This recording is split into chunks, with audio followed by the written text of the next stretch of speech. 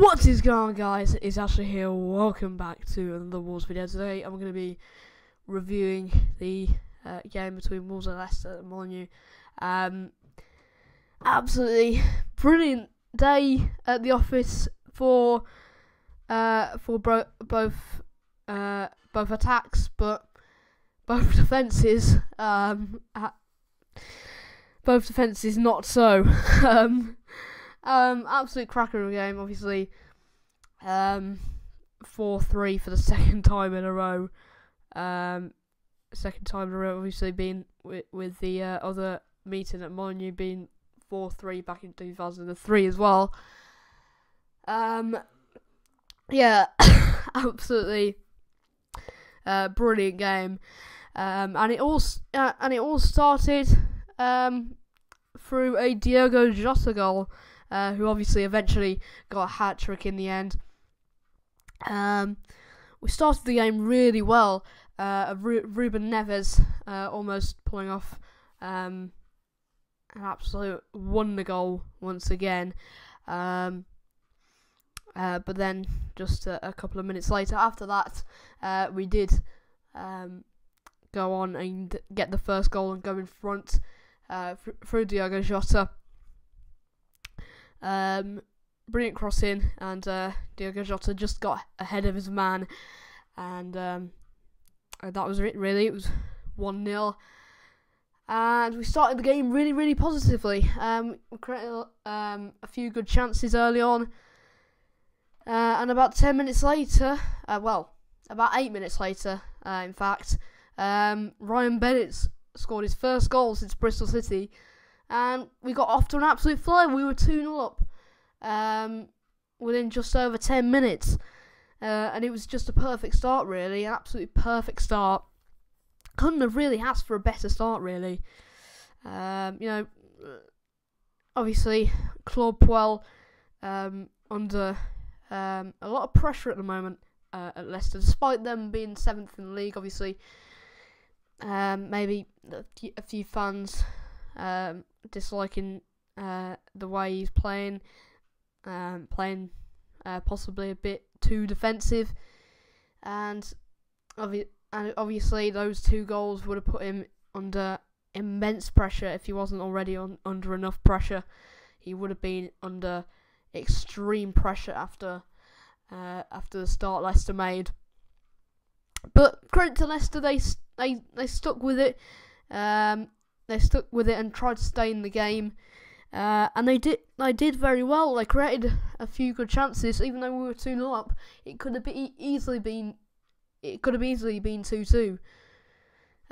Rui Patricio, normally one of the shining lights in the squad. Normally one of the saving graces in the squad. Maybe when we're not playing particularly well, he saves us with some outstanding saves, and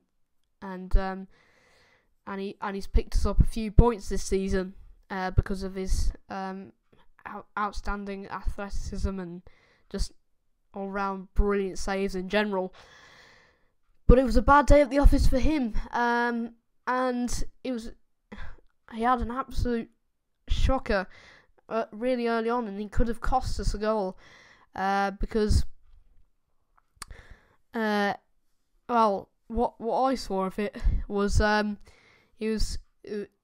looked like he was doing a Cruyff turn, and in the end, Jamie Vardy, really quick player, obviously, and he latched onto it really quickly, and he was under immense pressure as soon as Jamie Vardy started running towards, because you don't want to be a goalkeeper and make a mistake when Jamie Vardy's near you, because he will put you under immense pressure with the speed and agility he has.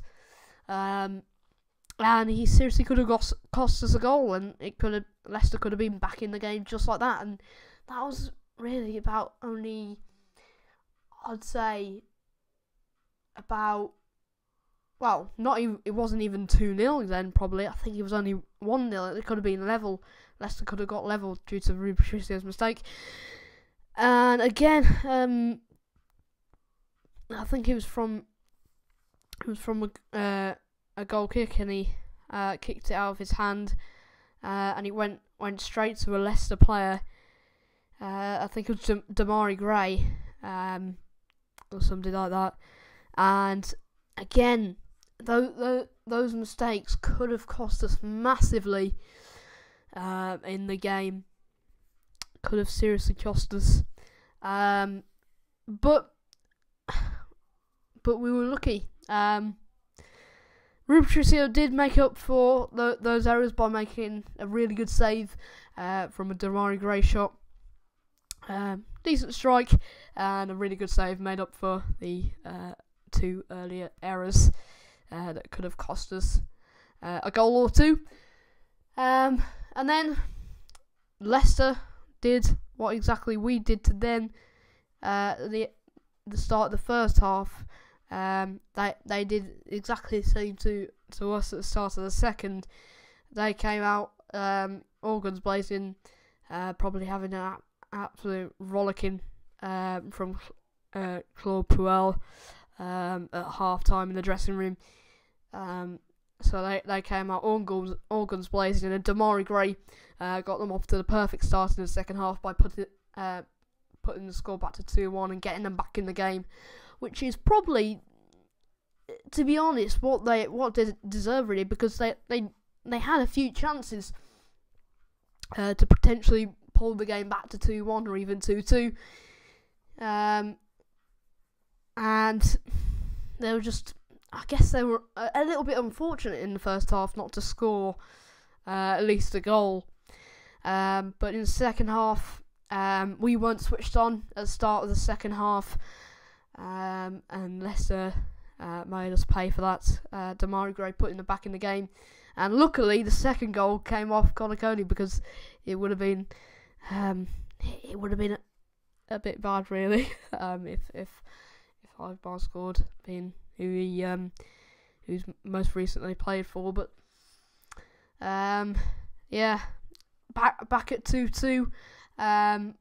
Within a matter of moments of the second half beginning, about 5 or 10 minutes into the second half, it was back at 2-2, and I guess we had to start all over again. As I guess we were at 0-0, we had to start all over again.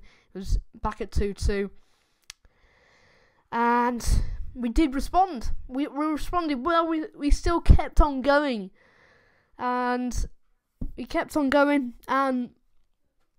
can I say, for the third goal, what a pass, Ruben Neves. What a pass from Ruben Neves to the third goal to make it 3-2.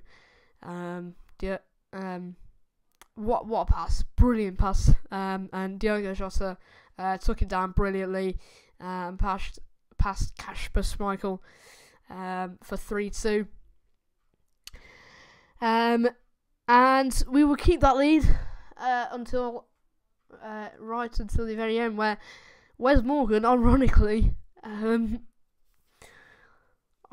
scored when he was struggling at the other end, trying to defend against the goals, and ironically he scored one himself. So yeah, he was one of the Leicester players who had quite a mare, especially probably the whole Leicester defence had a mare in that game, and yeah, he pulled it back to 3-3. 87th minute, pulled it back to 3-3, and normally in a game you'd think 3-3, 87th minute. Well, in a normal game probably wouldn't be 3-3, but in a normal game, 87th minute equaliser. You'd think, yeah, this is probably going to turn out into a draw now, but that's just not the case in this type of game. It's been end-to-end all game. It's just been pulled back to 3-3, It's an end-to-end game. It's just not going to end 3-3. There is another goal in this in the last few minutes of this game. There just is another goal in this. You can't see this ending as a draw. And there was. Again, for the fourth goal, poor Leicester defending. Brilliant pass by Ruben Neves again. Jimenez, lovely weighted, low cross, straight to Jota, who had all the time in the world really. He just had to be composed in front of goal, which he was. He took it cool, calm, and collectively, as I say, and brilliant finish, and obviously at the end, Nuno getting a bit over exuberant at the end, which forced him to get sent to the stands for the final 30 odd seconds of the game, so there wasn't really much point really of him getting sent to the stands. But anyway, if you did enjoy this match review, make sure to smash that like button, and I shall see you in a couple of days with the 9th episode of the Wolves Career Mode. Until then, goodbye guys!